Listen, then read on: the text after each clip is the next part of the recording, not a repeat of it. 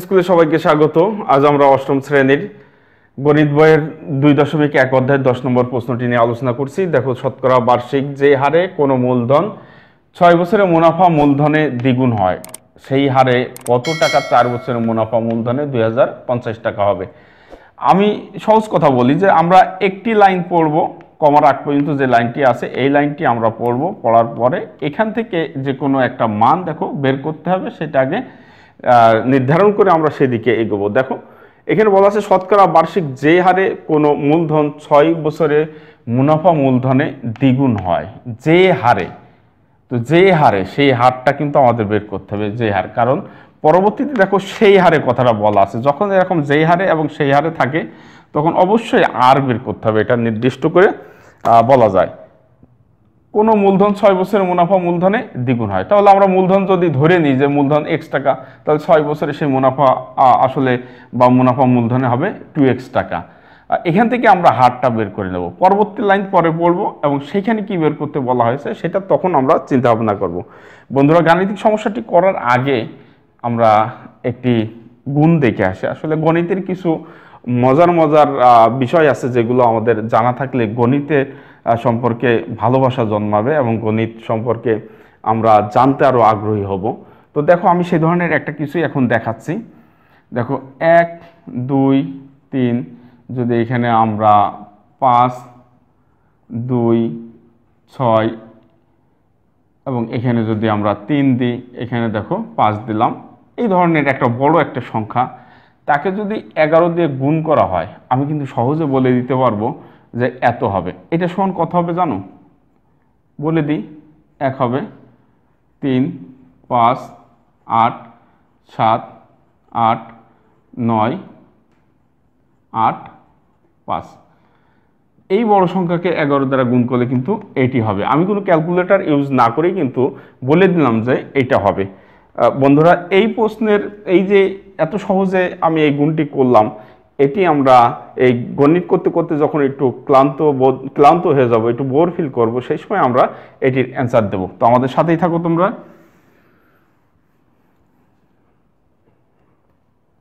এটি আমরা একটা সাইডে লিখে রাখি, 1 2 3 5 2 6 3 5 গুণিত 11।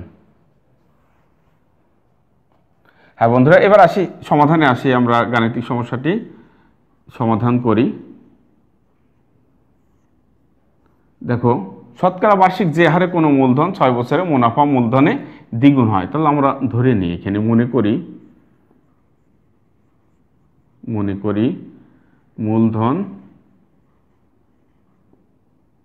P সমান x টাকা, তারপরে 6 বছরের মুনাফা মূলধন, তো আমরা এখানে লিখি মুনাফা মূলধন এ সমান দ্বিগুণ বলেছে, তাহলে 2x টাকা হবে। শতকরা বার্ষিক যে হারে, অর্থাৎ আরটি কিন্তু আমার বের করতে হবে। আর বছরটা কত দেওয়া আছে, সময় দেখো এখানে 6 বছর আছে, তাহলে এখানে লিখি সময় n সমান, সরি এখানে 2x বাংলায় হবে, এখানে 6 বছর আমরা লিখলাম 6 বছর, তাহলে সময় হয়েছে 6 বছর। আমাদের বের করতে হবে মুনাফার হার আর সমান কত, এটি কিন্তু আমাদের বের করতে হবে। তো এখান থেকে আমরা কিভাবে বের করব, যখন এ দেয়া থাকবে তখন কিন্তু সূত্র আমাদের কি, আই বের করার অবশ্যই পথ থাকবে, কারণ পি এবং এ যখন দেয়া থাকে তখন অবশ্যই আই বের করা যায়, আমরা জানি, সেভাবে আই বের করব। দেখো, আমরা জানি, কারণ আই আসলে কিন্তু আই সমান পি আর এন লিখবো, তখন আমরা আর এর মান পেয়ে যাব। আমরা জানি কি লিখতে পারি, আই সমান a মাইনাস পি। ভালো কথা, তাহলে a এর মান কত আছে, এখানে দেখো 2x, আমরা লিখলাম 2x মাইনাস x সমান x টাকা, তাহলে আই কিন্তু আমরা পেয়ে গেলাম, আই সমান x টাকা। তাহলে দেখো আমরা কি পেলাম, এখানে p সমান x পেয়েছি, n সমান 6 আছে, আর কেবলমাত্র পেলাম কি, আই সমান x। তাহলে আর বের করা কি একেবারে সহজ হয়ে গেল না? এখন আমরা লিখব, তাহলে আমরা জানি আবার আমরা জানি, হ্যাঁ, আবার আমরা জানি আই সমান পি আর এন। তো দেখো এখানে হার বের করবো সেহেতু আমরা আরটাকে এখানে বামে নিয়ে আসি, আর সমান হবে আই ভাগ পি এন। তাহলে আই এর স্থলে বসাবো কত, দেখো এক্স, এবং পি এর স্থলেও এক্স, আর এন এর স্থলে বসাবো কত, এন সমান আছে 6, আমরা এখানে 6 বসালাম। তাহলে কাটাকাটি করে সর্বশেষ দাঁড়ালো কি 1/6, সাথে সাথে 1/6 আসলো। এখন একে আমরা 100 দিয়ে গুণ করব এবং পার্সেন্টেজ নিয়ে যাব, কারণ আমরা মুনাফার হারটা চাই তাই। তাহলে এটাকে যদি কাটাকাটি করি তাহলে তাকে 50/3% এটি আসে। তাহলে আর সমান পেয়েছি কি 50/3, এটা আমরা এখানে লিখে রাখলাম, আর সমান 50/3%।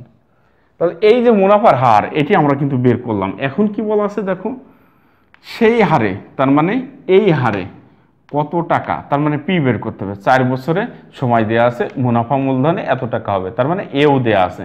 তাহলে এন দেয়া আছে, এ দেয়া আছে, আর এখানে আর দেয়া আছে। তাহলে পি বের করা কিন্তু একেবারে ইজি। আমরা এবার দ্বিতীয় অংশ শুরু করছি। আবার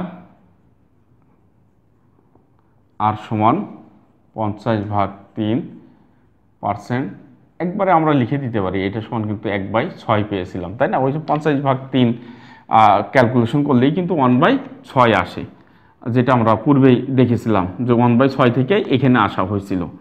এখানে আর ক্যালকুলেশন করে দেখালাম না।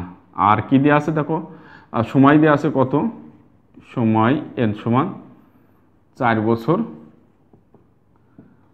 বন্ধুরা এন সমান 4 বছর, এবং মুনাফা মূলধন আছে কত, মুনাফা মূলধন এ সমান 2050 টাকা দেয়া আছে।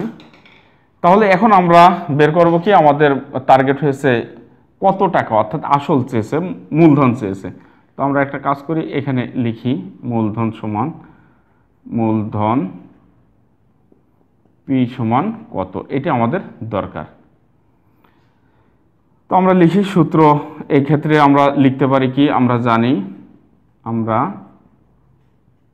জানি বন্ধুরা, যখন এই ধরনের থাকে, এ থাকে, এন থাকে, আর থাকে, পি বের করতে হয়, তখন আমরা এ থাকার কারণে লিখতে পারি কি এ সমান পি যোগ আই। এটা কিন্তু অনেকবারই আমরা লিখেছি এবং লিখব। তো আয়ের তো কোনো মান নেই, কাজে আমরা এ সমান লিখব পি যোগ পি আর এন, কারণ আই মানে পি আর এন, বা এ সমান পি কমন নাও 1+RN, এটি কিন্তু লেখা যায়। তো এর মান কত দেখো, এর মান আমাদের এখানে দেওয়া আছে দেখো 2050, আমরা লিখলাম 2050 সমান পি এর মান কত দেওয়া আছে, পি এর মান দেওয়া নেই, পি এর মানটা বের করতে হবে। তাহলে 1 যোগ আর এর মান কত দেওয়া আছে 1/6, আর লিখলাম 1/6, আর গুণ এন এর মান কত, এন এর মান দেখো 4 বছর, তো আমরা এখানে 4 লিখলাম। বন্ধুরা এবার ক্যালকুলেশন করি, 2050 সমান পি ইন্টু 1 যোগ, এটা কাটাকাটি করলে 2/3 হয়, 2/3। তাহলে ক্যালকুলেশন করি, এখানে পি লসাগু করো 3, আমরা গুণ চিহ্ন দিলাম, তাহলে 3 যোগ 2, তাই না? তাহলে এখানে কত হবে 2050, এখানে পি গুণিত 5/3। এবার আমরা যদি পি এর মান বের করি, পি এই সাইডে রাখবো, আর 3 তাহলে উপরে আসবে, আর 5 আসবে নিচে, লিখতে পারি এভাবে। এর সাথে 3 গুণ হবে, 2050-এর সাথে 3 গুণ হবে, আর 5 আসবে নিচে, এখানে সমান পি। এখন আমরা যদি ক্যালকুলেশন করি কি দাঁড়ায়, এটি কাটো, 4 5 20, 5 1 5 10, তাহলে 0 3 1 3 3 4 12, অর্থাৎ পি সমান 1230। অতএব পি সমান 1230। আমাদের চেয়েছে কি সেটা একটু দেখার বিষয়। দেখো 10 নম্বরে বলা হয়েছে, কি বলা হয়েছে দেখো, সেই হারে কত টাকা 4 বছরে মুনাফা মূলধনে 2050 টাকা হবে। তাহলে আমরা পেয়ে গেছি কিন্তু কত টাকা, সেই টাকাটা কত দেখো, সেই টাকাটা হয়েছে 1230। অতএব নির্ণেয় মূলধন, হ্যাঁ, নির্ণেয় মূলধন 1230 টাকা। বন্ধুরা আমরা শুরুতে একটি গুণ করেছিলাম, এবার সেই গুণের সমাধানটা আমরা দেখি যে আসলে গুণটা কিভাবে করা হয়েছিল। একটু খেয়াল করো, খুব ভালো লাগবে আশা করি। দেখো আমরা গুণটা এইভাবে করেছিলাম, আমি এখানে আরেকবার লিখি 1 2 3 5 2 6 3 5 গুণন 11। তো এটা সমান আমি এইভাবে করেছি, এগুলো প্রমাণিত সত্য। দেখো 1 দিয়ে যদি আমরা 1কে গুণ করি কি হয়, 1 হয়, তাই না? এবার আমরা একটা কাজ করব, এদিকে একটু ভালো করে খেয়াল করো। আমরা এই দুইটা যোগ করব, যোগ করলে কত হয় দেখো, 2 আর 1 3 হয়। আবার আমরা এই দুইটা যোগ করব, তাহলে কত হয়, 2 আর 3 5 হয়। আবার যদি এই দুটি যোগ করি 8 হয়, এই দুটি যোগ করলে 7, এই দুটি যোগ করলে 8, এই দুটি যোগ করলে 9, এই দুটি যোগ করলে 8 আর 5 একে 5 হবে। এই গুণনগুলো 11 দিয়ে গুণন করলে কিন্তু সবগুলো এইভাবে যদি করা হয় তাহলে সব গুণনগুলোর রেজাল্ট চলে আসবে। বন্ধুরা আমাদের এই ভিডিওগুলো যদি তোমাদের ভালো লেগে থাকে তাহলে অবশ্যই তোমরা আমাদের চ্যানেলটি সাবস্ক্রাইব করবে এবং বিভিন্ন সামাজিক যোগাযোগ মাধ্যমে ছড়িয়ে দিবে, যাতে দেশের বিভিন্ন অঞ্চলে আমাদের ভিডিওগুলো পৌঁছে যায় এবং শিক্ষার্থীরা এখান থেকে উপকৃত হতে পারে এবং আমরাও আমাদের চ্যানেলটি দীর্ঘদিন চালিয়ে যেতে পারি। বন্ধুরা আমাদের সাথে দীর্ঘক্ষণ থাকার জন্য সবাইকে ধন্যবাদ।